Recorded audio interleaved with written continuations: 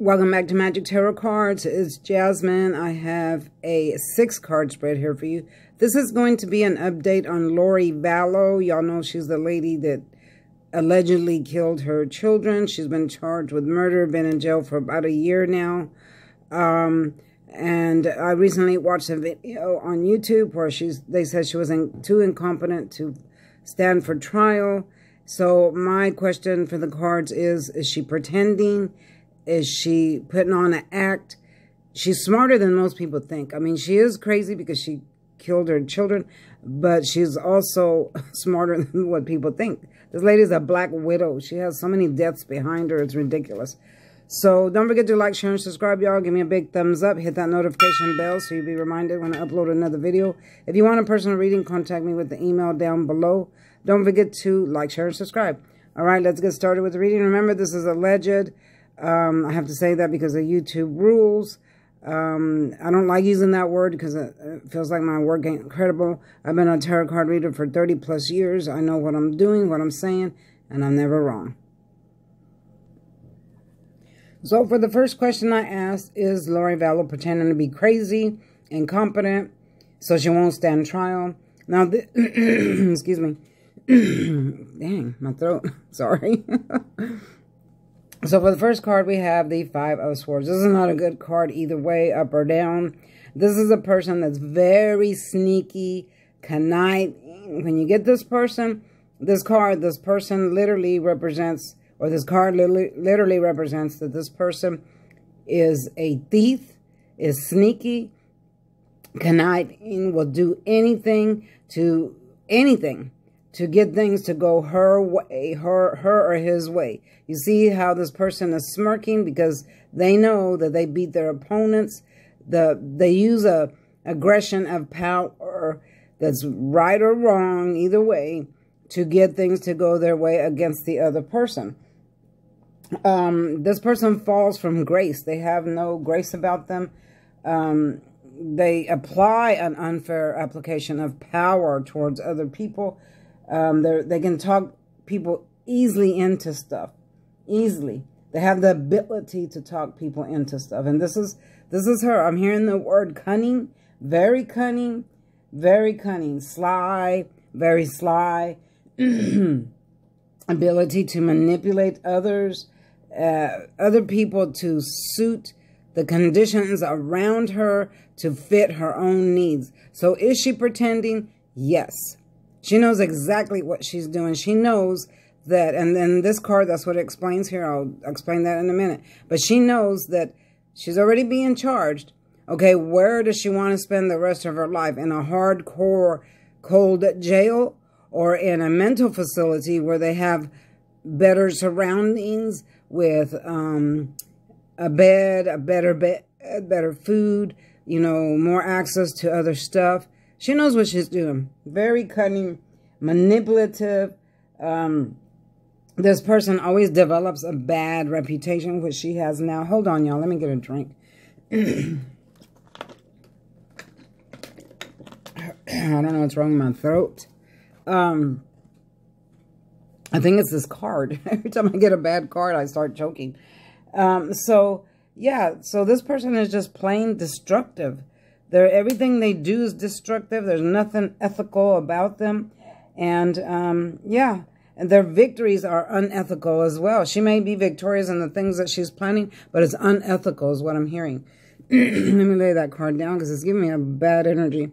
Okay, so now the Page of Swords. This is when there's third parties involved. Because in the upright, that's what it means, third party spying. This person is angry, messages coming in, meaning this person is doing a lot of third spying. I do feel like someone has been giving her information about stuff, but now the whole truth about her pretending to be incompetent is about to come out, or just the truth about her is about to come out. Everybody's going to know the truth of what she did, the truth of how she's pretending, the truth about her character, things like that. That's what this is represent. When it's in the reverse, it represents the truths coming out about this person carrying the sword. The swords are never good, okay? Never good. When this card's in the reverse, it represents unpredictable behavior is what she is doing. She's doing unpredictable behavior. Strange twists coming out of her unpredictable behavior. There's always a dark cloud around this person. They don't know how to deal, or actually, she knows how to deal with stuff because she knows that she can turn things around by pretending to be incompetent, things like that. But when this card is in the reverse, great communication comes out. That means the truth will be revealed about her. Excuse me. Dang. Hold on. I'm sorry, y'all, but I'm getting choked up for some reason. I think it's just the energy of these cards. So, now, we have the Queen of Cups. With the Queen of Cups, this is literally her. She's in her emotions. You see all the wavy water around her. That represents all her turbulent times. And boy, does she have a whole bunch of turbulent times. But she still sees herself as this queen on a throne. She thinks that she's special.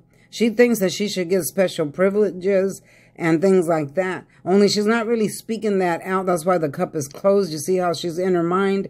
Blue represents being deep thought in your mind. And she's looking at this cup. But this cup is closed, representing everything she's thinking and feeling. She's keeping it inside. She's not really telling people her plans.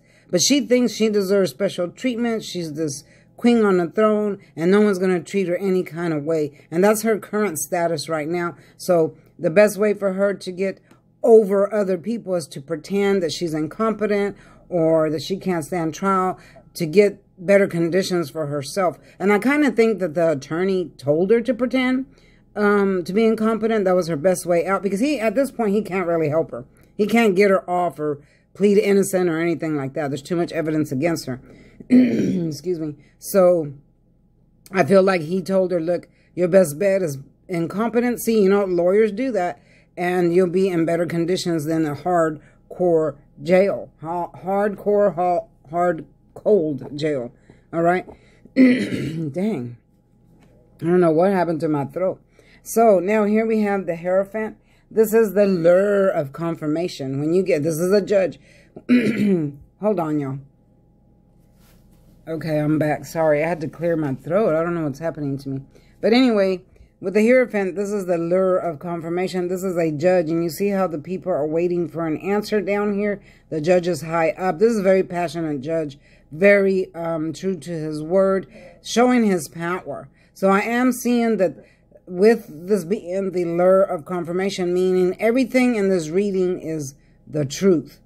Confirmation, confirming that that is exactly what she's doing, and it fell right underneath the Five of Swords. So that is a confirmation that she is pretending, she is lying. Also, it fell next to the Tower. So that means the truth is going to be exposed because she's about to have a Tower moment. Okay, so let's get to the Tower. So you see in this, the lightning bolt strikes the Tower. The people are flying out to their death, actually. The background is black, so that represents bad karma, bad energy. The crown that she was wearing here and here, because it fell under this card, is blown off her head.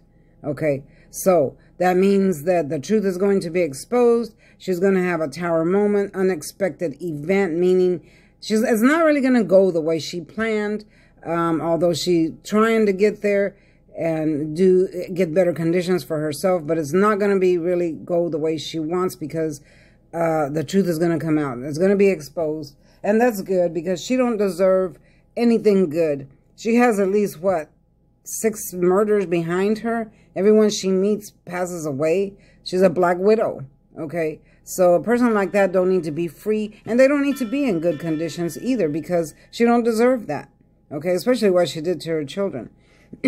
So last but not least, we have justice. Look at that. So I asked for the final outcome of the situation for her, and I got the justice card.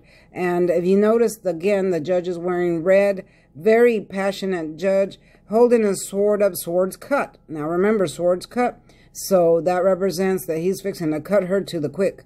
Okay, the scales here are balanced, meaning that justice will prevail for all who are involved. It will be a balanced decision for all who are involved. Here we have one foot sticking out and one covered. That represents this judge is very balanced. He's got his feet on the ground. And then if you notice, there's yellow back here bringing in a brand new day. It's behind the red. So that represents after he makes this decision, there'll be a brand new day for all. Justice for all. So she will not get away with what she done. She will be punished for what she did. It's just a matter of time. The time clock is ticking. The time bomb is ticking to blow up in her face. And that is exactly what she deserves. I don't understand how people can do crimes and then expect to get away with it. Some people do, but karma, I'm telling you, karma always comes back around. You do not leave this earth. That is a golden rule. You do not leave this earth without paying karma back. Sometimes it takes a long time. 20 years, 10 years, 5 years, a month. Sometimes it's a day. It just depends on according to what you did, according to God's plan. God has the final say-so, y'all. God has the final say-so. Not a doctor, not a lawyer, not me, not the judge. God has the final say-so, okay? It don't matter what we do on this earth, what we want, what we seek. God has the final say-so. He's the one that makes the decisions of which way we're going to go. And I can guarantee you she's going to get exactly what she deserves. And in the afterlife, she's going to have to face Judgment Day.